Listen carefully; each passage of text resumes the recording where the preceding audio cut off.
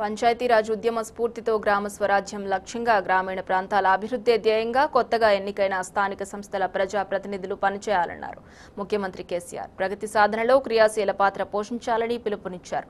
గ్రామీణ అభివృద్ధికి పంచాయతీరాజ్ ఉద్యమం, సహకారం ఉద్యమం ఎంతగానో దోహదపడ్డాయని, ఆ ఉద్యమానికి పూర్వ వైభవం రావాలని చెప్పారు. నిర్దేశిత లక్ష్యాలను ఛేదించి గ్రామాల వికాసానికి కృషి చేయడంలో అగ్రగామిగా నిలిచిన జిల్లా పరిషత్లకు ముఖ్యమంత్రి ప్రత్యేక ప్రగతి నిధి నుంచి 10 కోట్ల రూపాయల అభివృద్ధి నిధులు మంజూరు చేయనున్నట్టు వెల్లడించారు. రాష్ట్రంలోని అన్ని గ్రామాలు గంగదేవిపల్లి, మల్కనూర్, అంకాపూర్ లాంటి ఆదర్శ గ్రామాల మాదిరిగా మారాలని సీఎం ఆకాంక్షించారు.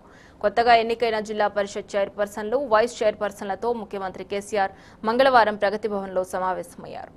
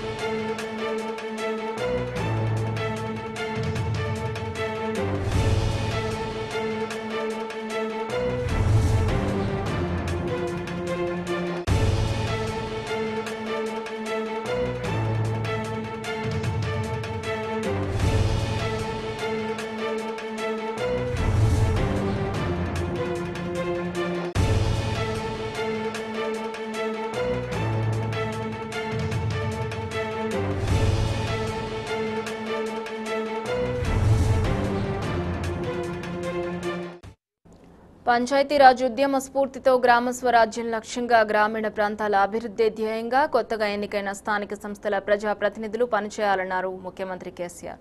ప్రగతి సాధనలో క్రియాశీల పాత్ర పోషించాలని పిలుపునిచ్చారు. గ్రామీణ అభివృద్ధికి పంచాయతీరాజ్ ఉద్యమం, సహకార ఉద్యమం ఎంతగానో దోహదపడ్డాయని, ఆ ఉద్యమానికి పూర్వ వైభవం రావాలని చెప్పారు. నిర్దేశిత లక్ష్యాలను ఛేదించి గ్రామాల వికాసానికి కృషి చేయడంలో అగ్రగామిగా నిలిచిన జిల్లా పరిషత్లకు ముఖ్యమంత్రి ప్రత్యేక ప్రగతి నిధి నుంచి 10 కోట్ల రూపాయల అభివృద్ధి నిధులు మంజూరు చేయనున్నట్లు వెల్లడించారు. రాష్ట్రంలోని అన్ని గ్రామాలు గంగదేవిపల్లి, మల్కనూర్, అంకాపూర్ లాంటి ఆదర్శ గ్రామాల మాదిరిగా మారాలని సీఎం ఆకాంక్షించారు. కొత్తగా ఎన్నికైన జిల్లా పరిషత్ చైర్పర్సన్లు, వైస్ చైర్పర్సన్లతో ముఖ్యమంత్రి కేసీఆర్ మంగళవారం ప్రగతి భవన్లో సమావేశమయ్యారు.